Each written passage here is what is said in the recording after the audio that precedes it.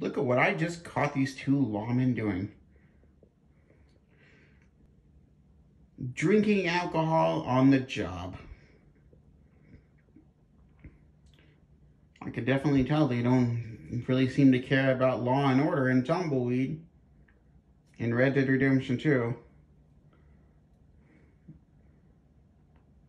Hey, deputies, you're supposed to not be drinking on the job. You're supposed to be protecting the town from outlaws like me.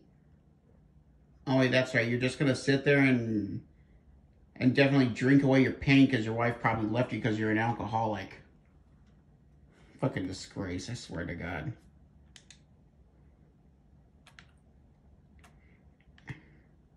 You look out, why don't you put your fucking drink down and do your job?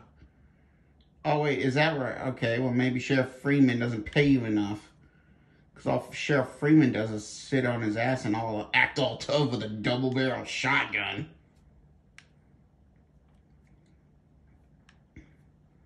I mean, I think those two lawmen should be fired. I really do. These two should be fired. They should not deserve to be deputies or lawmen to hold the badge.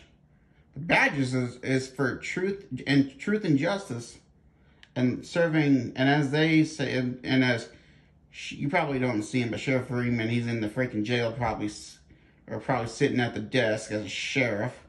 He really doesn't deserve to have the badge either, because he thinks that he runs this entire town and is like, oh yeah, you know, just because of this, this, and this. It's like, yeah, and it's like he really takes law and order super seriously. I don't quite think he does, because if he took law and order seriously, those two idiots over there would not be drinking on the job. Yeah, so yeah.